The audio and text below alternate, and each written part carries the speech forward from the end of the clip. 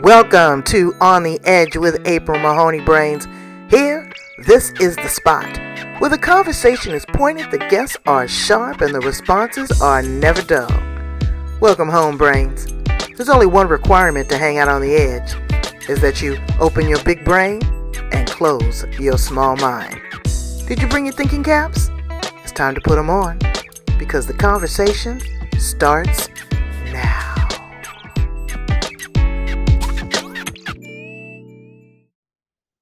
Welcome to On the Edge with April Mahoney Brains. Hello. You are at the place, the spot, the location where the conversations are pointed, the guests are sharp, and the responses are never dull. Today, we're going to talk. Yes, we're going to share our voices. But what are we talking about? Is our message clear? Is it concise? Is it impactful? Is it insightful? Or is it gossipy? Is it rude? Is it all over the place, scattered? Or is it suppressed? There's a lot of women out here that have suppressed their voices, and, when they finally do speak up, people don't take you seriously. So we're going to cover the gamut with our guest today, Becky Rich. We're going to talk about speaking and being an orator, because that's how I got started, and a whole lot more. Let's welcome her to the show. How are you today, Miss Becky? Hello. So good to be with you, and hello to the brains out there. Good to be with you. Well, we are glad to have you and talk about this conversation, because I'm going to tell you, word on the street is that women talk too much. Have you heard that? You're just running your mouth. You're just running your mouth. Okay, well, and a lot of times that comes from men when you're telling them off. But to be able to have a voice, to be able not to have that fear, because public speaking is one of people's greatest fears, to stand up in front of a crowd. But when you stand up in front of a crowd, you want to be taken seriously. You want to be clear. You want to be concise. You want to get out all those filler words, the ums, the ahs, the you knows. You want to be able to tell a story from the beginning, the middle, and recap at the end. So you're going to go over that with us in a little bit more. But tell us a little bit about how you found your voice. Yes, thank you. So my voice, I didn't actually realize that my voice was suppressed, and that was one of the things that was holding me back from doing the things that I felt called to do. So growing up, I was pretty outgoing as a little kid, but I feel like I got shy as I got to middle school and high school. I was never in any kind of leadership programs, and I didn't play sports, so I didn't get any introduction like that. Um, and there we go, they're just growing up, not super outgoing. I found WomenSpeak though, fast forward to 2018. I had become a transformational coach, and I found myself feeling very shy about promoting myself and starting with online. And at a later age, I felt very held back. But I know I love coaching, and I love what's possible for people when they get coaching. And so I was committed to being able to reach people. So thankfully, I had a friend that posted online and invited me to an event, and it was a women's speaking event. And it was at that event that I witnessed women speaking powerfully with an ease and a confidence that I had never witnessed before. And I wanted what they had. And so after the event, I spoke to one of the speakers, and she told me about WomenSpeak. And WomenSpeak was actually founded by Casey Baker. And um, what WomenSpeak is we offer circles. And so the speaker invited me to her circle, and I just basically jumped in off imagine a high dive pool, and I just jumped in and joined her circle. So well, that was important yeah to have support, because yes that way you feel confident. yes I know I started my speaking when I was working at the utility company, and I had never seen a Black woman command an audience the way that our facilitator did. Mm-hmm. She Yeah. moved like a gazelle. She Mm-hmm. told the story. I was captivated. I hung on to every word that she said. And I Yes. said, I want to do that. And Yes. people applauded. And she knew how to pause. And she knew how to reiterate a conversation. She knew how to throw in a joke. Yes. I asked her, much like you did after our seminar, I said, where did you learn this grace and this ease and how to command an audience? She told me Toastmasters. Yes. I was like, Toastmasters? She said, yes, it's a free nonprofit organization. I joined it. Next thing I know, I'm the president of a chapter. And I Oh, good for absolutely you. loved it because it taught you parliamentary procedure and how to step to the lectern, how to exit the lectern. It was a lot. So I know Yes. how powerful these programs can be. There's a Yes. lot of women in corporate America that want to give a presentation or want to give a speech. And when they stand up, it could be two people, it could be 2,000 people. They're frozen. Yes. So it also gives you tips and tricks on how to just kind of look at the first few people in the audience and pretend they're all naked. So when Yes. you have So, these circles, so tell us a little bit about yeah. what happens in the women speaks circles. Yes. So, with that was a great example. So, when someone does stand up, like you said, either they're in front of two people or 1,000 people, a lot of times we get rushed with this surge of energy. And that energy, which I felt it today, I'm going to share here. This is public speaking. And I felt this rush of energy. And one of the things that WomenSpeak teaches is the truth about the fear around public speaking. And it is in how we label this energy that we get into trouble. And Hmm. so, one of the things that is different with WomenSpeak is that we know that this energy, when you're speaking in an environment that is safe, because we know that not all environments, there is Right, risk with different speaking up. But one of the things that we believe is that this energy is coming to prepare us, to give us presence and charisma and power.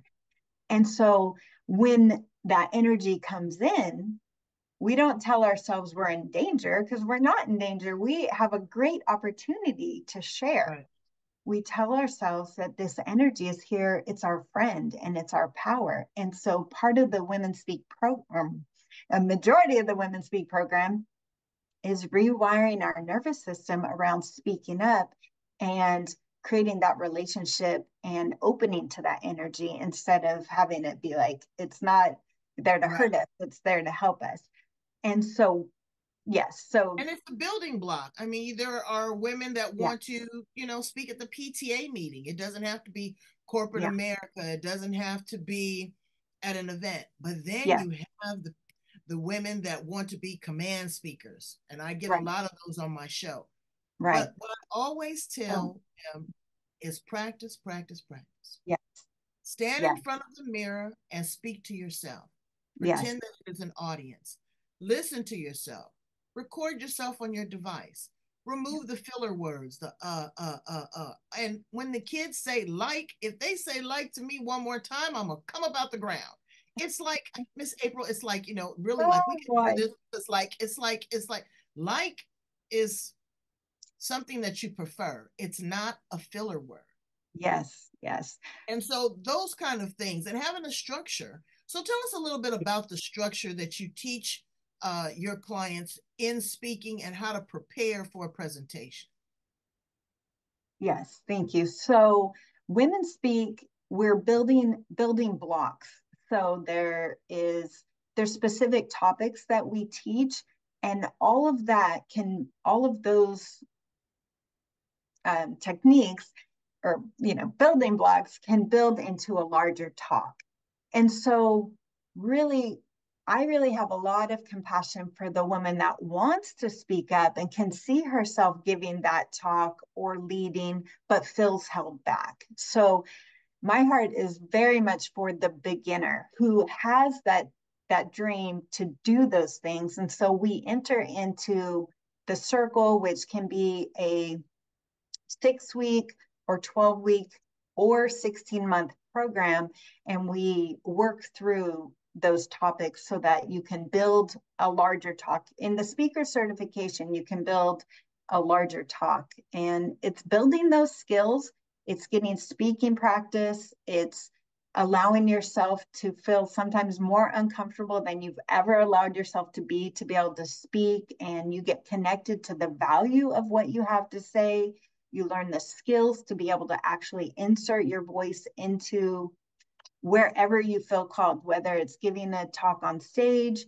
There are women in meetings that have a seat at the table and don't feel confident in what they have to bring to, so they're feeling held back there, so that there's topics to be able to bring your voice forward, insert yourself into the conversation. Because so that is, it's a building process Okay. of And it's of fun too. unfolding. And it's Yeah. fun. And you know what? You can't be in your feelings, brains. No You brain. can't be in your feelings because it is a learning, safe environment. You're going to Yes. make gaffes, you're going to make mistakes, but Yes. other people are listening to you and they are going to help you organize. It's like when you write a book. You know, my girlfriend Absolutely. taught me a long time ago. She said the red pen is actually your friend. It makes it better. Absolutely. You know, Absolutely. critiquing you absolutely makes it better because once you deliver, it's like having a baby. It's out there. It's out there. And if It's it's out there. if it's ugly green with four ears and two noses and one mouth, it's still your baby. That's So what right. you want to do is you want to practice it. So in WomenSpeak, the culture in WomenSpeak is we are focused on fertile listening, giving our undivided attention, and creating that environment so that, when you know someone is listening to you, you give them your best. And so we focus on fertile listening, celebration, celebrating what is perfect and wonderful about this, what you just gave. And then we focus on refinement. In WomenSpeak, we don't do criticism or feedback, but we do focus on refinement to say what could have made this land more powerfully. And so that you're able to start and refine as you go. And sometimes, we've heard a lot about the messy first draft. And it's like sometimes people don't even get to the messy first draft. And if you're to give a talk, you're going to have a messy, you have to be able to allow yourself to start before you can even, get to that really great place where you give a talk. And so that is the culture of WomenSpeak. And then we also agree to confidentiality in our circles, to be a stand for one another, to be able to speak our truth, even if the other people don't share what we believe. And we agree to not disparage anyone in our shares or talks. And this creates a very safe environment for people to do the thing that is terrifying for most people. And I'm so thankful for the program. Even though I was shy, I have been able to speak up on stage, in person, give a talk online. My mom we're in the HOA. I had to speak up in the HOA meeting, which I have a history of. I was a massage therapist. I don't have experience doing that, but WomenSpeak has made it possible for me to cultivate my own leadership. And that's what I think is so important for women, to be able to step more and more into their leadership, to be able to insert their voice wherever they feel called to make their unique contribution. So just that's really important to me. And, Well, it I seems feel like, that you're excited and elated about it. And that's what's the most important thing is that you love what you do yes, and this have has a helped me. powerful message. I mean, you could Yes, talk about planting in the garden or you could talk about world peace. Sometimes I like that you have this sister camaraderie yes, because there's things that women have suppressed and their mouths have been shut for a long time, emotionally, financially, in the relationship, sexuality, all of these things. So now you are able to command and take control of the narrative. And yes, that's what's so important. You are able to rewrite, edit, filter, and deliver your story, your truth. yes. And you become, what I've found is that I now am in control of when I speak up. I am the one that shushes myself And so I now am in control of when I allow myself to speak, and I have the tools to be able to do that. And that, I think, is something so important for each of us, to be able to claim our voice and be able to speak up when we feel called to speak up. Another thing, brains, just a suggestion on my part.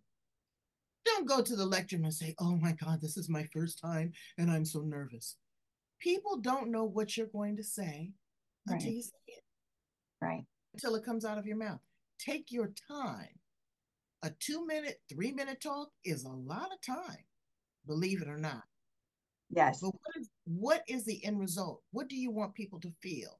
Do you want them to feel joy? Do you want them to, are you trying to close a deal? Are you, trying to make a sale? Are you just trying to deliver some information? Are you a brand ambassador? What is it that you're trying to deliver? So think about that. Put a lot of thought into it. And like I said, practice makes perfect. 2, 3 times. I do it all the time. 2 or 3 times in the mirror before I stand in front of the audience. And then when you get the response from the audience, the whole situation may change. You may absolutely. want to incorporate something else. You might want to delete something else. Yes, It's very important. It's like reading out loud. That was a big fear. I grew up dyslexic. So letting that, oh my God, I might stumble over a word, or I might not be able to pronounce this word. People are going to laugh at me and this, that, and the other. And I don't care now. yeah, I'm 61. I still have a challenge. If I come across it, I own it. This is one of my gifts now, that I am able to orate and speak because I overcame blah, blah, blah, blah, blah. And you would not believe how the audience embraces that with a, oh, okay, that judgment is gone. yes, Like the grammar yes, police. They're sitting there and they're like, oh, okay, I won't be so harsh on people next time, because we don't know what they might have, had to overcome. absolutely, And it's a absolutely. great example for your children. Yes, It's a yes, great example for your children, because you want them to know that you do have a voice, that, what you say is important, and how yes, you say it. You know, absolutely. I look at some of these politricians, that's what I call them, on TV, and I'm so disappointed. I'm saying to myself, how in the world did you get this job when you cannot deliver the English language? You cannot command, you can't go through, I know that you have to pick their words very carefully because it's what they do. But aren't you prepared? Don't you, aren't you reading off of the teleprompter? What Right. is it? And then how you present yourself. Do Yes. you look nervous? Are you calm? How do you hold your hand? All these things are very, very important.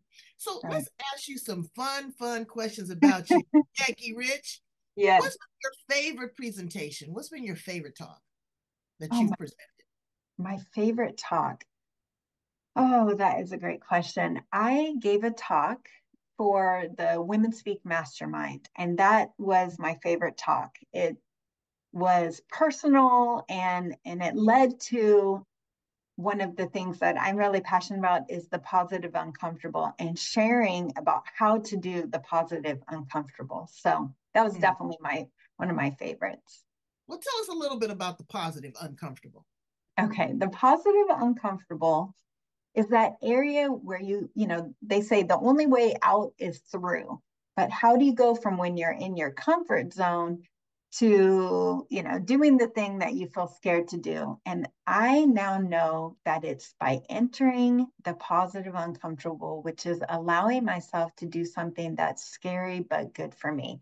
And I don't know if there's any other way than public speaking to be able to do that. So it's really, you mentioned something earlier too about the thoughts that we, are feeding ourselves about our ability or fears. And it is that our self-talk has the power to talk us into and out of doing things. And as I enter the positive uncomfortable, is where I know that those thoughts, those doubts are going to pop up. But being that I am committed to that, committed to growing, and knowing that I'm able to step in and do things that part of me is scared to do. So it's really an amazing, I love amazing that. talk. I love that. So being comfortable in the uncomfortable. I get it. Absolutely. And knowing that growth is kind of uncomfortable and but being committed to, you said, what do you want the audience to feel? I know what's possible for women when they liberate their voice, and I can allow myself today even to be uncomfortable to do something new because I know it's good for me and it's helping me reach the people that I want to help. So Right. say And words yes. are powerful. You know, there are women that are abused in Yes. abusive situations, and the man has not put his hands on her, but he's put that voice to her. Yes. And that neuro linguistic programming has set in to make you feel that you're not worthy, Yes. that you're less than, that you're needy, that you're ugly, that you're this, that you're that, da da da da da da. Yes. So you have to reprogram that. And a mastermind is Absolutely. a great way to do that, is to Yes. be able to share because you are who you are. Yes. But also gossip. Since Mm. we're talking about talk, okay, let's Yeah. talk about it. Okay. There's always going to be an exchange of information, Yes. but it's how you do it. And Yes. what is your intention? Because women's tongues can be like switchblades. Yes. It Yes. can cut you in half. Oh, she's not this, and he's doing this, and she's fat, and she's this, and she's that. Well, you know what? What I need you to do is stand butt naked in the mirror and look at yourself Mm-hmm. Yeah. and see what reflection you see. Do a little mirror work, Right. do a little breath work. Be Yeah. careful what comes out of your mouth. Absolutely. So that leads to my next question. If your words had an odor, what would they smell like, Becky? Ooh. They would smell like ling ling and an orange. Sweet, Oh, you know, wow.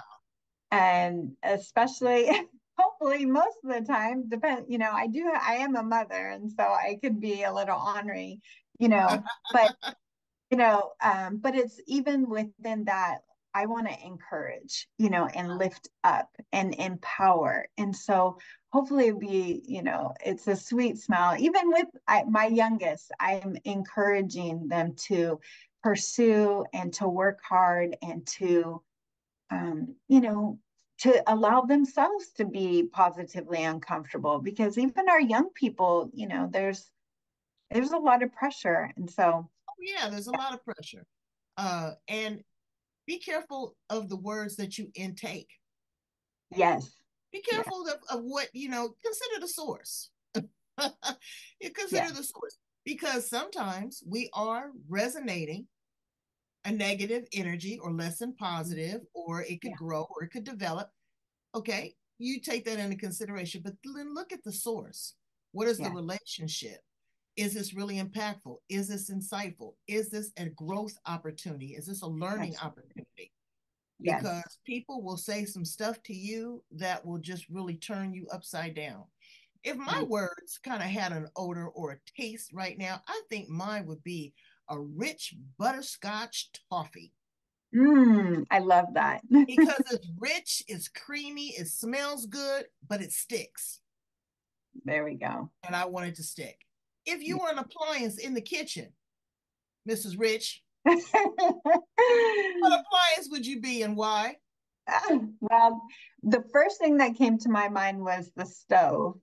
We have a gas stove, so that flame that as nice as I am, what I'm offering puts, you're the pot and that flame kind of heats you up, but it's for the good, to cook something delicious. And so I would have Absolutely. And you've got those are options. You fun. got about 4 or 5 burners. You can broil it, you can bake it, you Yeah, can air fry it. I get it. I think I'm gonna be today. I change. Today I think I'm gonna be the dishwasher there we go. Okay. because Cool. it's of service. Yes, It keeps it clean. Uh, and all I have to do is just push a button and walk away and let it do its thing. So that's there we fun. go. If you could time travel, what period of time would you land in? Oh, that's a great question. If I could time travel, I would go back to when it's my great great grandmother. came over from Italy. She left her mother to come to America, and I would love to be able to be alongside her and just travel with her a little bit to where she opened a shop in Chicago with she could not speak English. You know, she it was in the Italian neighborhood, but just to be with her, she had so much self confidence and she took action and she delivered babies and she, did all these things with no formal education, but just unbelievable self belief and faith that she was able to do that. And I would just love to just be with her in that time. But again, like you said, she was a woman that did not speak the language, but she had a Oh, voice. she And had a a lot voice. of Yes, times, women, what I want you to consider is your presence, yes. how you carry yourself. Do you smile? Do you give another woman a compliment? Do you say thank you? Are you grateful? Are you gracious? When you stick your hand out, do you have chipped up nail polish? Or is it's either on or it's off? I'm telling you, these things, your breath. Do you have a nice mint when you go to speak to someone? Or is it hot like you need a gas mask? These things people take note of, you know, how you dress, how you prepare yourself when you go to the theater. Are you looking like you're really going and you're dressing up to entertain yourself or to even receive a compliment? The conversations that you have with people are very important. People take mental note of that. It speaks volumes, whether you say it does or you think it does or it doesn't. Believe me, people judge you on that. And the less judges you have, you don't have to be in the court of public opinion. I think I go futuristic. I want to be like in 3000. I want to see what's going on in the future. I've already done the past. I've got the Yeah. history books and all that kind of stuff. But I think I would go to the future. What is your superpower, Becky? Ooh, my superpower. I would say my superpower is that I've come to the place of loving myself and allowing myself to be myself unapologetically and be able to show up and do the things I feel called to do and do my best today. So I feel very much that is my superpower. Just Well, go it's in. it's working. It's really working. You haven't stopped smiling the whole interview, and I can really appreciate and attest to that. You're feeling good about yourself, and there's nothing wrong about that. There are people that have been shy or depressed or introverted or this, that, and the other. But smile every now and then. Look people in the eye. Give them an Absolutely. opportunity to respond. I know we went to Italy. You were talking about Italy. Yes. And I'm from California. I'm friendly. Hey, how you doing? Blah, blah, blah, blah. And people were like a little reserved. So I said, well, let me try a different tactic. Let me acknowledge them. Let me smile. Let me look in their eyes. And I Mm-hmm. got a different reception. Everybody's not the same. Their culture's not the same. The way that they're received. I mean, there's some cultures that women can't even look you in the eye. Right. You Right. have to look down. So there are other ways of communicating with your body language. Yes. That's why I was talking about your appearance and Mm-hmm. how you smell, how you stand, how you walk. These True. are other forms of communication outside of what comes out of your mouth. They speak volumes. Becky, Yes. you have just been a wealth of information. I appreciate and value you so much. I'm so happy that you're in this great space and that you're helping other women find their voice um, and through Thank you. difficult situations, through Yes. everyday conversations when they're at work, even when they're having that tough conversation with their kids Yes. or their spouse. There's a safe place, and it is called Women Speaks. Talk to us a little bit about how to get in contact with you and how we can have other individuals join the group. Yes. So I think the best way right now to connect with me is on Instagram at Hello from Becky, and also on Facebook. I'm in, um, Becky Rich. I could post my links, but that is the best way right now to get connected and find out more. I can also let me see. Yeah, or you can email me. So I'm not putting my information in there. All right. Is this a monetized group? Is this a Yes. uh non uh okay, so Yes. it's a component, it's a business opportunity. All right. Yes. It, I just want people to know that and be clear with yeah. that, because you know what? Some things you can't put a price on. And if Right. you can work with a dynamite group like this that has proven results, it's worth the investment. You're making an investment in yourself. You're not making an investment in Becky. You're Yeah. not making No. an investment. You are making an investment in yourself, and that's absolutely wonderful. And I see absolutely nothing wrong with it. I just wanted Oh yeah. people to know that there are Absolutely. Yeah. options, that there are choices as well. Do Yeah. they get like maybe a workbook, and you have availability to work with a coach one on one or group? Right now I'll be offering a 6 week intensive starting in January. And so with each of the Women Speak programs, there is a manual and there's also videos of the founder, Casey Baker, teaching it. And then we also practice within each circle the practices. And then there's a social media share component. So if you're wanting to work on your social media presence, there are specific speaking practices you learn and a specific social media share. So it's yeah, it's very thorough and there's a lot of practice. So Well, that's wonderful, because yes, again, we need to practice, practice, practice, practice what you preach, and what you preach is absolutely. what you speak.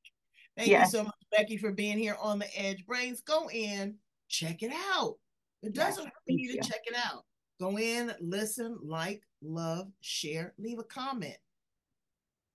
I did have one more thing. I'm sorry. I do have an intro course, and that is something that we can connect with on Instagram so that's a free option to be able to experience women speak. So that is something that anyone can do and get a taste of the work that we do. Okay, Thank you. well, get your taste buds ready, because Yes. we have some lang lang and we have some butterscotch. So the taste is right for the palate. Thank you so much. I wish you the best. Brains, go in, listen to other edgy conversations. You can find us too on LinkedIn, Twitter, Instagram, Facebook, Blog Talk, iTunes, Mixcloud. I could sing them to you. I really could. But I want you to go in and find your voice. Okay? You need to be heard. Thank you Yes. so much, Becky. You are the Thank you best. so much. Thank you. Thank you, Brains. All right. Bye, Brains.